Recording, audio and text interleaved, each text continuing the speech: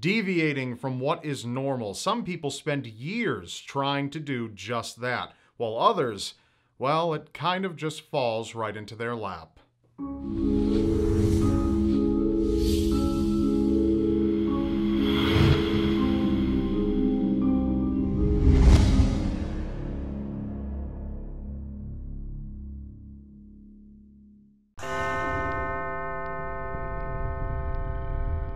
Most siblings have trouble getting along from time to time, but imagine the siblings being attached.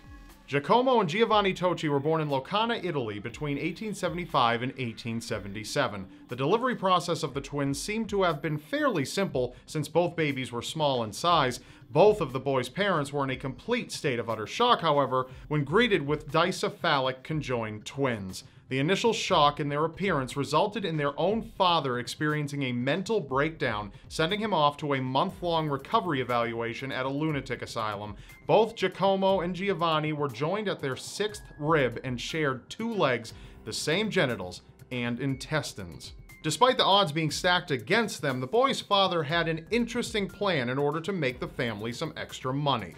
At 4 weeks old, the newborn twins were escorted from their hometown to the city of Turin, Italy. Their father desired additional financial income and thought it would be best to take the boys to Turin's freak show, where professors from the Turin Academy of Medicine could further exhibit the children. Astonished by the conjoined twins, Giacomo and Giovanni went on to serve the remainder of their childhood and adolescent years being exhibited in front of the public as a form of entertainment throughout major cities in Europe. Their popularity grew substantially over the course of their time with the freak show, and together Giacomo and Giovanni became known as the two-headed boy. Though the twins shared one body, both possessed polar opposite personalities and were intelligent individuals that spoke Italian, German, and French. Giovanni appeared to be introverted and enjoyed drinking mineral water, while Giacomo appeared to be extroverted and enjoyed quenching his thirst with beer. Unable to walk, they could only stand, and would either use a wheelchair to move or crawled around on the ground whenever possible. In 1891, the boys traveled on an extensive American freak show tour that earned them $1,000 a week. Intriguing many across America, their one-year tour turned into a 5-year public exhibition.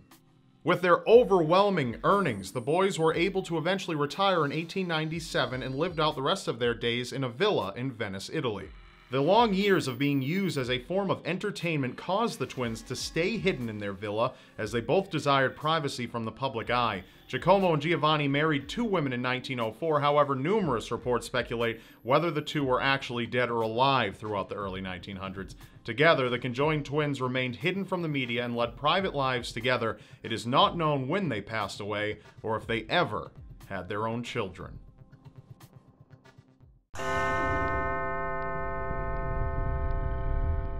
She was said to be the sweetest little farm girl you would ever meet, and just wait until you get a look at her legs. Myrtle Corbin was born on May 12, 1868 in Lincoln County, Tennessee to William and Nancy Corbin. Doctors immediately noticed that the newborn suffered from dipygus, a congenital deformity that caused her to develop her own pelvis while carrying the pelvis and underdeveloped legs of her twin. Out of all 8 siblings, Myrtle was the only child to develop a rare medical deformity. Regardless of the spare pelvis and legs, her family reported that she thrived and was a perfectly healthy child. At the age of 13, Myrtle joined the Sideshow circuit and was known as the four-legged girl from Texas. Though she physically exhibited 4 legs, only one leg was dominant over the rest due to a single clubbed foot and the 2 small legs which she could move, but she could not use for walking. Her main attraction was to dress up her extra limbs in stockings, and because of this, she would go on to earn as much as $450 a week. Being the unique figure she was had caused other performers to try to recreate her unusual physical appearance with phony limbs once she had left the sideshow business. Though she was successful in her adolescent years, Myrtle went on to get married when she was 19 years old, and together they settled down, having 4 daughters and 1 son. Doctors were able to conclude that each pelvis contained reproductive organs, which successfully gave her the ability to conceive. Due to her extraordinary condition, Myrtle was featured in a number of medical journals throughout her life. Her incredible condition caused a major impact in the medical world, and on May 6, 1928, Myrtle passed away surrounded by friends and family in Cleburne, Texas.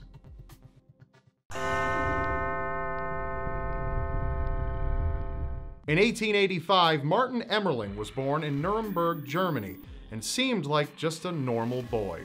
Growing up, Martin didn't appear to have any external deformities. However, he was born with a twisted spine.